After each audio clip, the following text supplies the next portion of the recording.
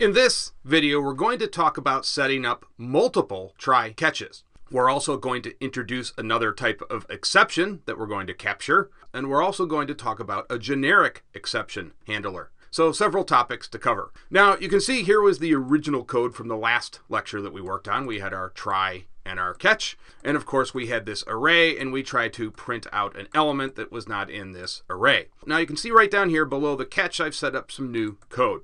And what we're going to do in this lecture is create an arithmetic exception. And that is another very common exception that you can get in both Java and C#.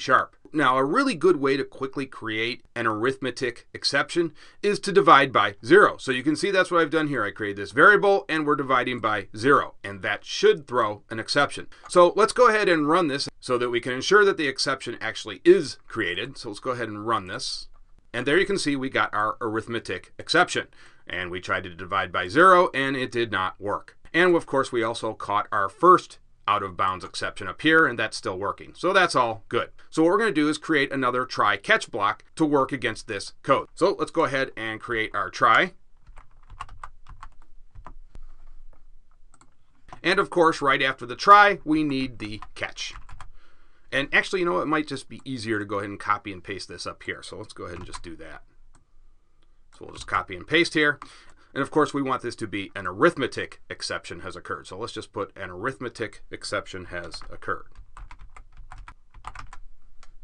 And so you probably guessed it. The class that we want to specify here is arithmetic exception.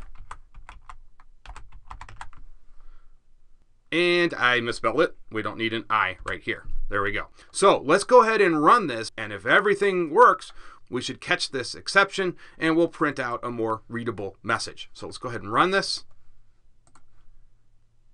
And the exception was caught and we printed out this more readable message. So let's go ahead and close this out. Now there is also a generic type of exception bucket that you can use, and that is just exception. So if you weren't sure exactly what type of exception your code might generate, you can go ahead and just use that. So let's go ahead and get rid of the arithmetic here. And even though we're going to generate an arithmetic exception again, we probably should get rid of this and make this more of a generic exception message. So let's go ahead and rerun this and make sure it still works.